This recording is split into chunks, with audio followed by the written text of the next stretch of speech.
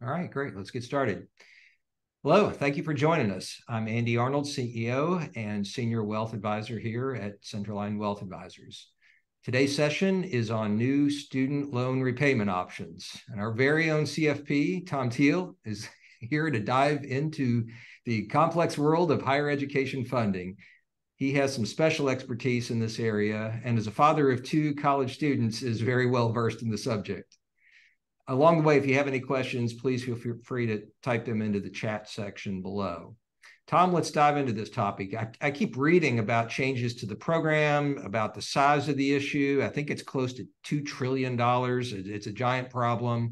How are students, families, and graduates supposed to navigate all of this? I'm sure you're going to tell us with this great presentation you put together here today. Yeah, let's get ready to jump into it. In terms of fun presentations, this probably comes right behind talking about estate planning. It's definitely not a topic people enjoy. And in terms of being able to empathize, Andy mentioned I've got kids that are generating student loans. Ben and Lauren in our office are both paying back student loans. Most likely, if you're on this webinar, student loans have impacted you either directly or someone in your family, somebody you know. We've all had experience. And unfortunately, like I said, it's not the most fun topic. But with that said, let's kind of jump in here. And can everybody see that okay? Maybe try again. Let's see. Are we set to, yeah, we're set to share. Hold on one second.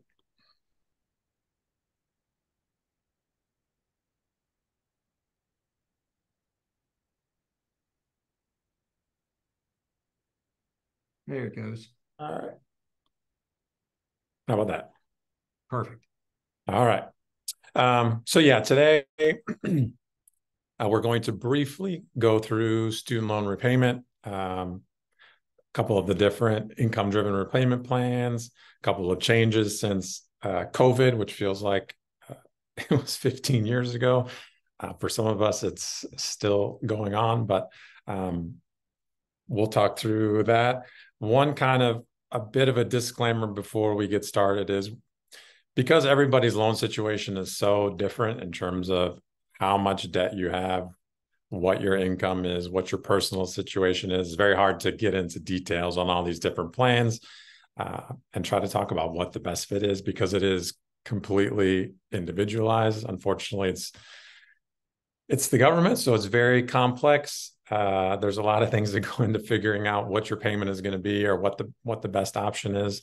So again, this is a pretty high level discussion. If you do have specific questions, definitely reach out to us. I'm sure if you have student loans, you're familiar with studentaid.gov. Most of your interactions with your student loans are going to happen through there, but they do have some good tools on there too. Again, just kind of a recap of what we want to cover today. So we'll talk about some of the impacts of COVID and what that had on your student loans. We'll talk about some of the expanded forgiveness I'm sure you've seen in the news. Some news stories about $9 billion being forgiven. I think that was the latest one. There's been a couple different ones. We'll talk about that briefly, and then we'll talk about the different repayment programs. And then lastly, just an additional student loan borrower protection that got put in place recently. So repayment restart. If you have student loans, I'm sure you're unfortunately well aware by now, payments have restarted. So as of October, everybody's catching up on making their payments to student loans. The good thing is during COVID is all student loans were basically frozen. No interest accrued, no payments were due. So that was helpful for a lot of people. But of course, the government eventually wants to get their money back. So payments have restarted. They're due in October, as we said. There is an on-ramp period. So we're not advocating that you don't make your student loan payments. Certainly make your student loan payments if you're able to. But if there's some administrative issue with your payment account, some kind of open questions, maybe you tried to change payment plans. Again, if there's some issue, there is an on-ramp period until September of next year. So September 30th of 2024. This on-ramp period basically prevents any servicers from putting you into default. So if you miss a payment, the payment obviously doesn't count against your student loans, and interest is still going to accrue, but servicers can't put you into default. So certainly work through any issues you have as soon as possible, but you do have a bit of a grace period. A couple other tips as loan payments get started here. Number one, log in and verify your servicer. There's been some servicers since the beginning of COVID that are no longer servicing loans and they've been transferred over. It shouldn't dramatically impact you or your payback, but definitely make sure your payments should not have changed. Unless you consolidated or made some change during COVID, you should be picking up right where you left off from a payment standpoint. One other quick tip is auto pay. If you are set for auto pay, make sure you go in and verify that it's still set up and working. Actually, funny enough, Ben just mentioned his own personal issue with that this morning. So make sure you go in and verify all of that. Income verification. So if you are on an income-driven repayment plan, you are still going to have to verify or certify your income, but you don't need to do a new certification until March of 2024. If your income has gone down, then yes, certainly you can recertify before then. If for some reason you lost your job or you're not working, or again, you had a reduction in income, or your spouse had a reduction in income and you guys were filing jointly and payments were based off of that, don't hesitate to work with a servicer to get your income recertified. But if your income has gone up, maybe you filed single or separately and now you're married, things like that, you don't have to worry about recertifying that until March. And the last piece here is back to the news stories that you're seeing about some loan forgiveness happening. This is not blanket money that's being sent out to people. Most likely you're not missing out on anything. What's happening is the government's going back through and retroactively looking at people that have been on income-driven repayment or even public student loan forgiveness and recounting their payments. So they're making some payments that previously weren't counted towards their repayment numbers and counting those, and those are resulting in people then basically achieving the 20 years or 25 years of repayment and the remaining debt being forgiven. So this is a kind of one thing to keep in mind too, is this is a one-time thing. This is not an ongoing action. So you're still going to need to keep on top of making sure that your loan payments are counted towards your income-driven repayment or public student loan forgiveness. So types of repayment plans, again, we won't dive deeply into all of these. The standard repayment, many people are familiar with that. That's kind of the default payment plan that you're put onto. So that's a 10-year amortized repayment plan. Pretty straightforward.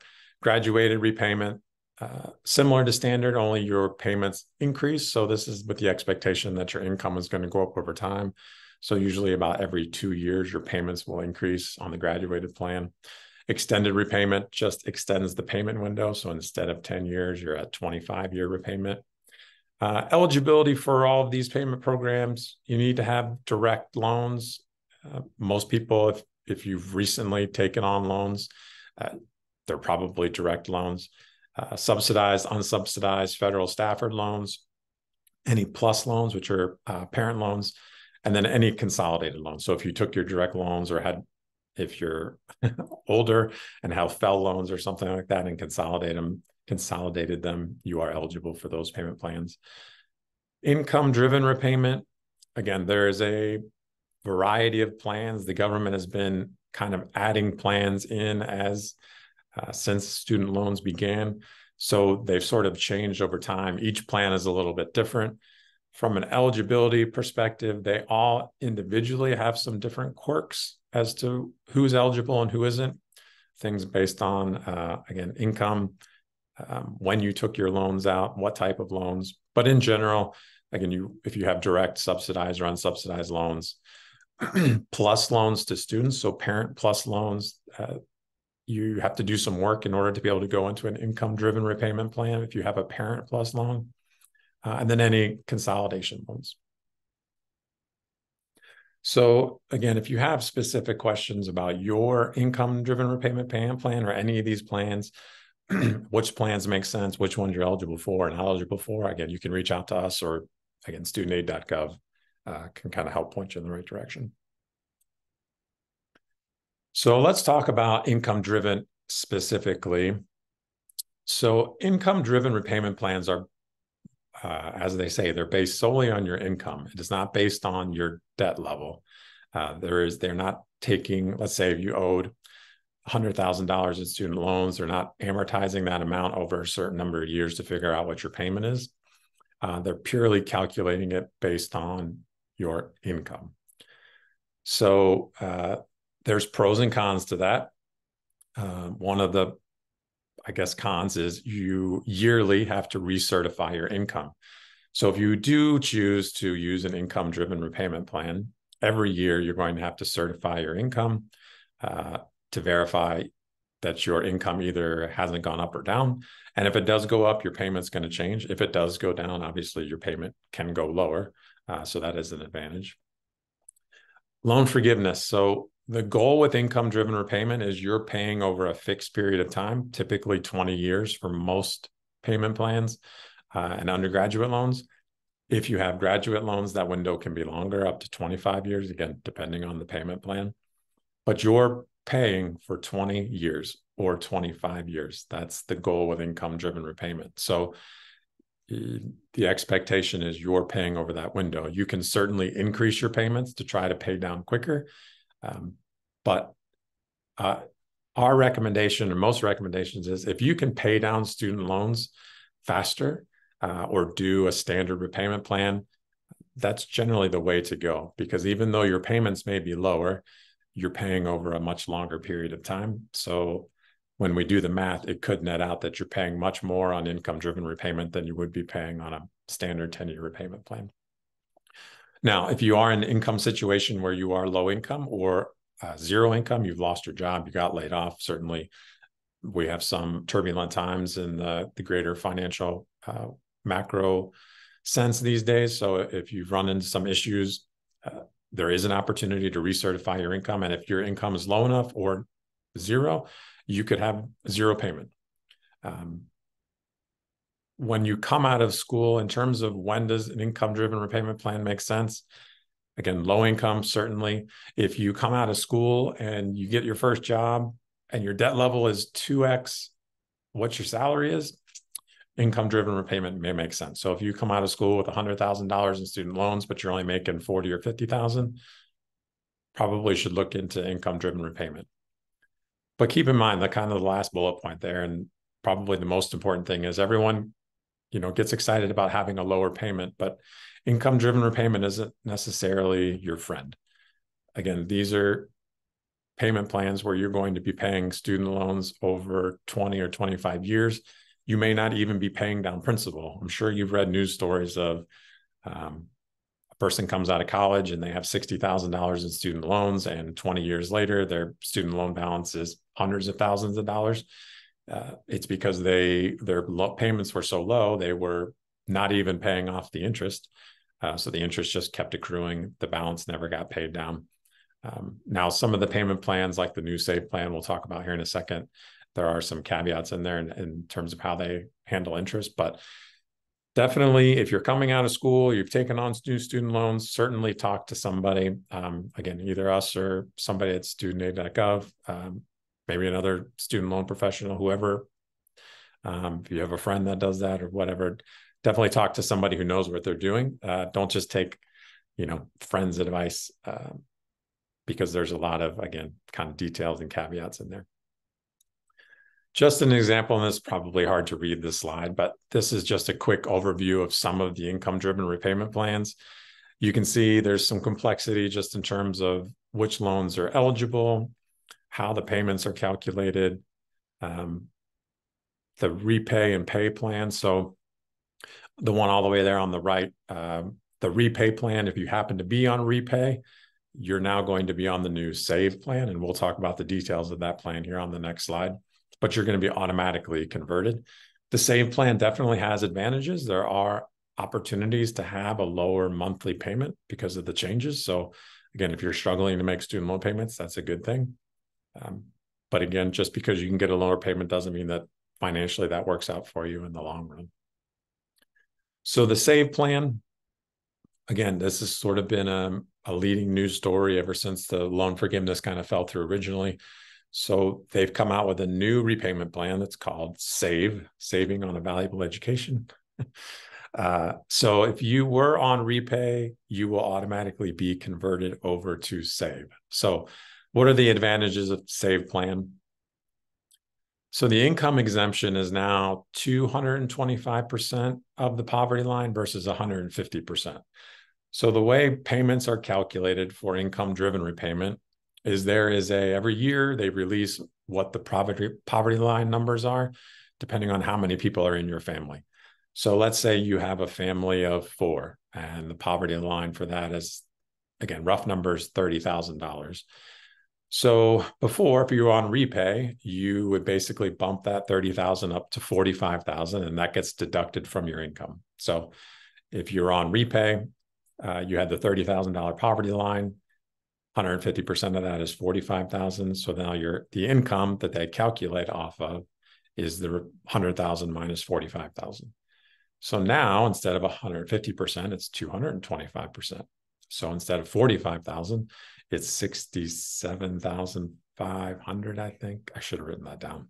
I'm not trying to do math in my head, but it's higher. So now it's $100,000 worth of income minus the $67,000.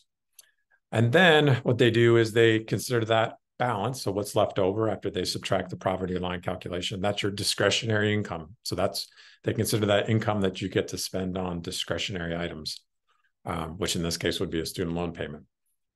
So repay was 10%. Save is now 5% for undergraduate loans. So they take 5% of that 100,000 minus 67,500. So 32,500 times 5%. And that's how they figure out your annual payment. And they divide that by 12 for your monthly payment. So 2 big advantages right there for the SAVE program: higher poverty line levels to 225% and lower discretionary income number. There are some advantages if you have low balances. So borrowers less than 12,000 in original principal can get forgiveness after 10 years. No negative amortization. This is important. So previously, when you made income-driven repayments, if you didn't cover all of the interest expense, that interest would get added on to your loan, especially if you changed plans. There were some options or some instances where interest was covered for the first number of years, depending on whether you had unsubsidized or subsidized loans. There was some specifics where it wouldn't be accrued, you wouldn't amortize interest. But going forward with the SAVE plan, doesn't matter. If your payment doesn't cover all the interest, it's not added onto your loan balance. And then the last piece, again, if you're familiar with income-driven repayment, how they calculate your income is based heavily on how you file your taxes. So if you are married filing jointly in the repay plan, you had to use both of your incomes added together. With SAVE, you can now do married filed separately and take your own individual income. So you can reduce your income level. This helps if your spouse doesn't have any student loans, or if they're a high earner and you have student loans, it can help reduce your payment, again, if you're struggling to make payments. So complex, a lot of calculations. Don't expect everyone to be able to do that on their own. That's why they have certifications like certified student loan professionals. That's why they have servicers working at the loan places and for the government. So certainly reach out. One quick slide, public student loan forgiveness. So aside from forgiveness based on income-driven repayments, if you go into a field where you're working for a 501c3, so like a nonprofit, a state hospital, could be a government hospital, or doing dental work, things like that for a nonprofit, there's opportunities for you to get your loan balances forgiven in 10 years. Now you have to be on one of those repayment plans that we talked about before. You have to make 120 qualifying payments, which there's some certain requirements to make a payment qualified. So 120 payments, if you make 12 a year, that's 10 years worth. You have to work for a qualified employer. If you're trying to get public student loan forgiveness, make sure you verify that your employer is qualified. Don't just assume. You could get a year or two down the road and find out that you're expecting to get loan forgiveness in 10 years and 2 years of that was working for a non-qualified employer, so always be sure to check. And the good thing about public student loan forgiveness is it's not taxable when it's forgiven at the end. Now, that's one key point about income-driven repayment. So prior to 2020, I think, any loan forgiveness that was given through income-driven repayment, so you got to the end of your 20 years, let's say you had a balance of $60,000 left, that could be taxed as income. They've suspended that. They have not eliminated it. They've suspended it until 2026.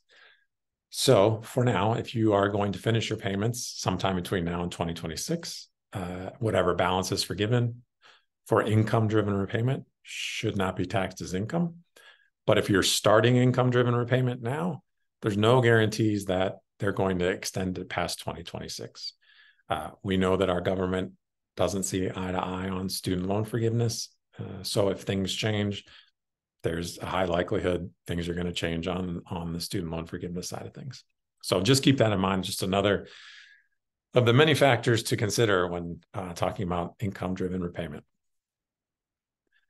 And last but not least, so what else is the government doing to help people with student loans? Because goodness knows they need help for sure.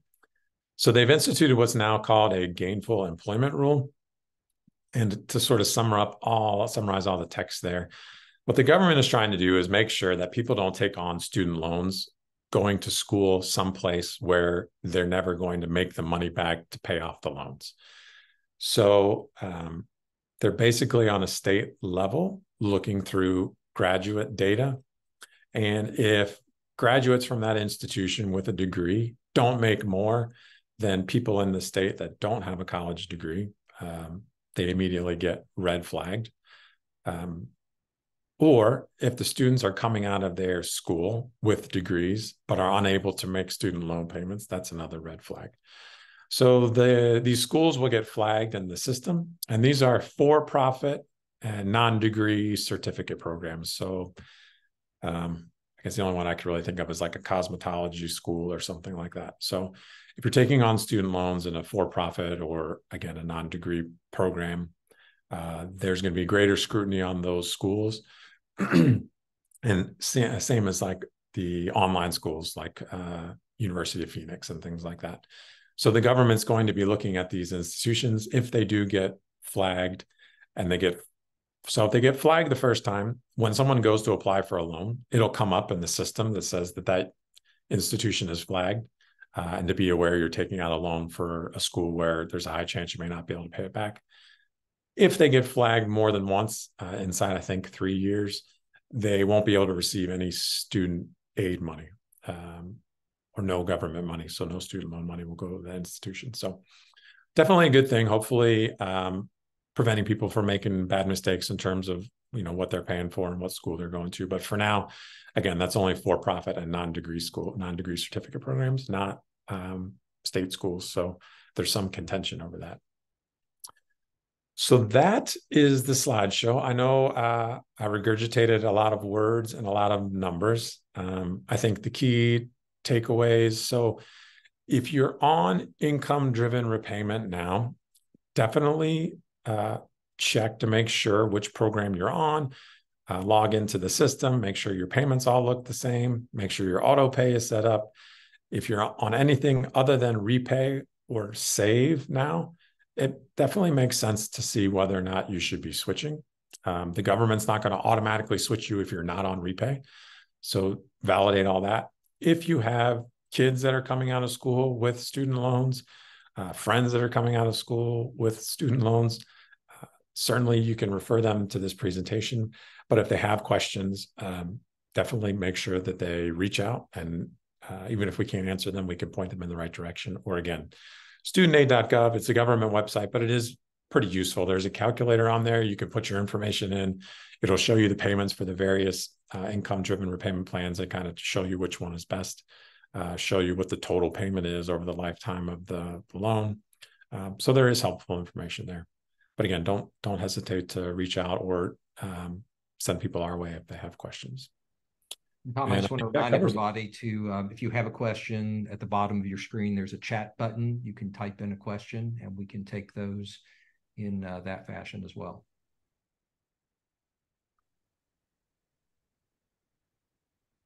The one other piece of advice that I might add while we're waiting on that is do not let this be a thing that you kick the can down the road on. Yes, there are very limited penalties for deferring until either March or September of this year, but knowing where you stand now and getting your arms around the issue at hand is going to be really important and provide for much better experience and probably allow you to sleep a lot better at night and be much more confident in your ability to pay back those loans. So best to get started now, like with most other financially related elements of your life. It's never too early. And to piggyback off of that, there's a question that reinforces it along the lines of I seem to keep reading that people are turning 60 or into their 60s still carrying student loan debt. Is that really true? Tom, what do you know about, I guess, the dispersion of loans in the population? And is that an effect that we're really seeing as people age, carrying student loans almost to retirement age, full retirement age? Yeah, that absolutely happens. I don't know in terms of debt levels, how much of the debt is held by 60 plus. But yeah, you have the challenge of, number one, people taking out loans later in life to maybe go to graduate school that they haven't paid off yet. You have a lot of parents taking out plus loans to pay for their kids' college. So definitely not unheard of to have somebody that's going on to Medicare, talking about taking Social Security, still making student loan payments. As a matter of fact, one of the examples in the certified student loan, the CSLP exam, was someone that was 67 on Social Security, still paying off student loans. So yeah, it happens, unfortunately.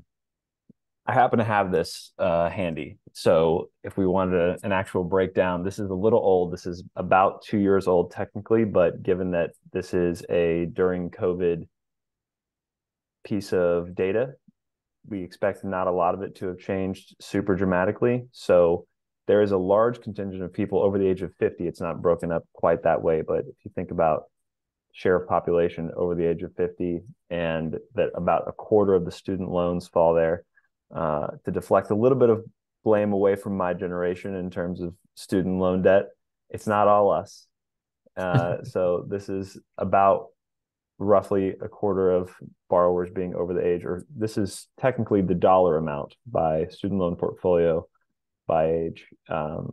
Most of it being concentrated in that 35 to 49 and dwindling for that under 24. So there's kids now that simply haven't had enough time to have the interest compound on their loans while they're in school, or when they're not making the subsequent payments to necessarily catch up as a percentage of the total portfolio. But why do you think the 35 to 49 is more than the cohort below that? It seems like coming out of school, you would have more, you wouldn't see are people just not paying as much and interest is accumulating and it's ballooning up in that age? 1,000%. It has to, it's this is the interest effect. If I had to blame anything specifically, it is that if you are 24 and you have let's call it a 7% interest rate, and you took out $100,000 of loans, and maybe you were riding on a public student loan forgiveness type of thing, and so you still have a lot to go and interest is accruing on there faster than you're paying it off, or you just couldn't afford the payments from the jump and interest is accruing faster, you're making some sort of minimum payment, but you're very quickly ending up in the boat, which is sinking, for lack of a better, not to borrow with not to get too into the metaphor of a boat being behind me, but that is very common. We see that happen more often in the news stories where people highlight the ways that people are struggling with student loans, but I think it has some merit, even if they're showing us very extreme cases. Yeah. Yeah, and with interest rates higher, that effect might even compound on over the next couple of decades. We might Well, see that especially more. if you've consolidated loans to a private borrower and that interest rate, they gave you some sort of terms that either one meant you had to give up sort of access to a lot of these programs, or they gave you a payment number and not a total payback amount number, where you're going to be maybe on a month-to-month basis paying a little bit less, but paying it over a longer period of time and ultimately paying a lot more back for the loan itself. Yeah, one point I didn't really make, because we were just talking about the government loans, but private student loans are a whole another ball of yarn in terms of requirements, and the ability to have some flexibility when it comes to paying those back. And being on the hook for that debt through thick and thin. So not saying don't ever take private loans, but make sure that you read all the fine print on those loans, because they are much more restrictive. They stay with you much longer, even potentially past death. So always be aware of that. And just real quick, I think we had a couple questions. Yeah. I think, Ben, you're going to answer one. I'll take the second one. So there's a question.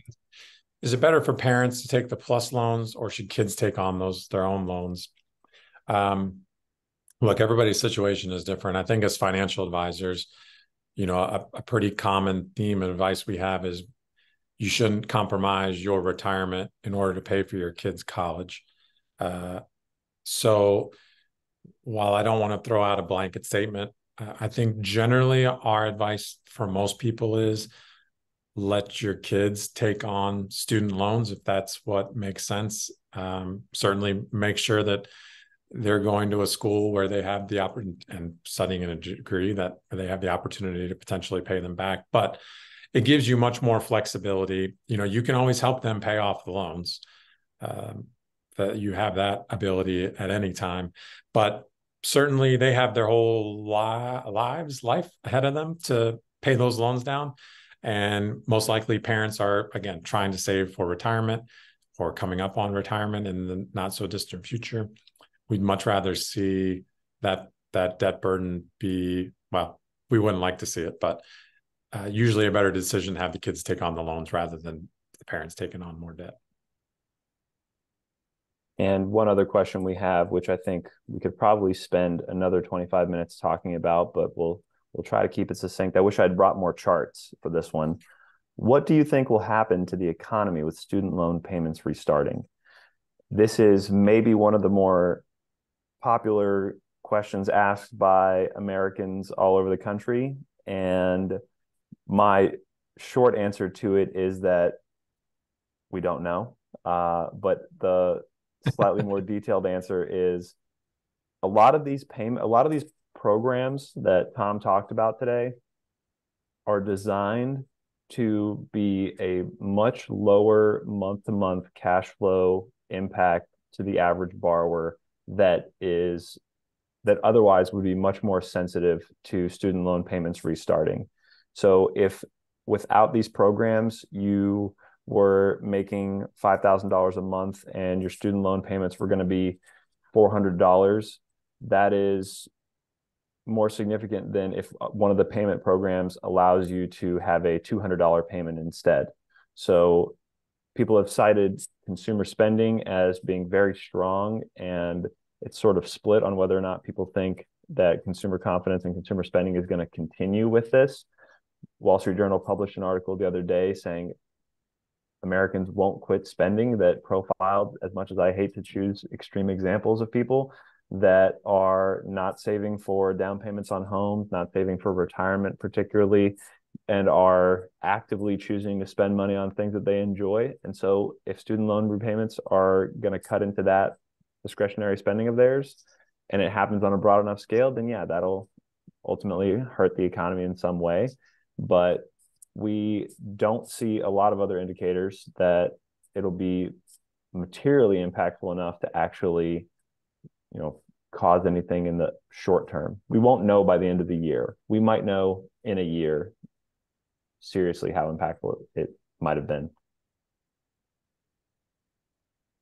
if you all have thoughts on that, please jump in. I like the part where you said, really, there's no way for us to know.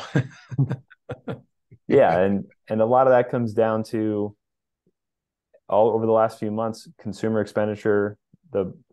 I shared something on LinkedIn the other week that was detailing how important the American consumer is to the economy. We are a consumer-driven economy. Somewhere around 70% of GDP is dedicated to consumer spending. So if debt repayment suddenly has to go towards things that aren't consumer spending, then definitely that'll impact the economy negatively. It'll probably take time for that to happen. American savings, their excess savings are dwindling, but that doesn't mean that there isn't room for their budgets to take this. And we'll probably know more by the end of the year what direction that's headed in, if it's going to materially be a shock to the economy.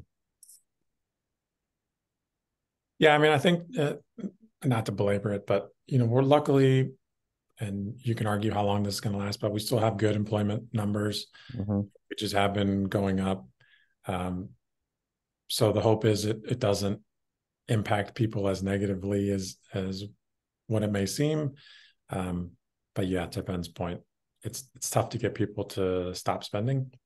So there's potential for people just taking on more debt. So we'll have to see. It'll take a while to play out, most likely.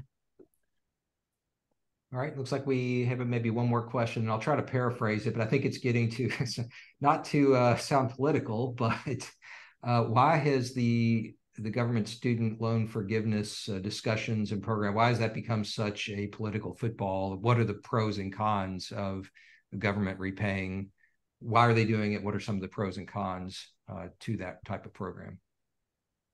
Yeah, I mean, I guess I can throw myself on my sword on this one. I think it just comes down to Democrats and Republicans just are on opposite sides of every issue, whether it makes sense or not.